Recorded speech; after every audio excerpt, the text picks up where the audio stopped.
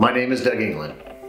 For the last 33 years, I have served this nation to support and defend the Constitution of the United States at all costs while protecting every American from terrorism and threats. 22 years ago, I assessed and was selected into the 160th Special Operations Aviation Regiment.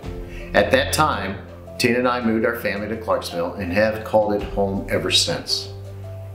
As a Special Operations Aviator, executing some of the highest classified and non-classified missions, I spent nearly 7 years deployed with 34 combat tours, conducting over 2,500 missions in the support of the global war on terrorism, culminating as the most senior and one of the most decorated aviators. My last assignment was to serve as the Senior Warrant Officer Advisor to the Secretary of the Army for Talent Management. Working out the Pentagon, I legislated with the Senate and House Armed Service Committees on Capitol Hill in Washington, D.C. On February 29th, I retired from the United States Army. Here in our community, we face many challenges on the road ahead. We work to understand the process of complex issues while our nation faces the ongoing threat of terrorism.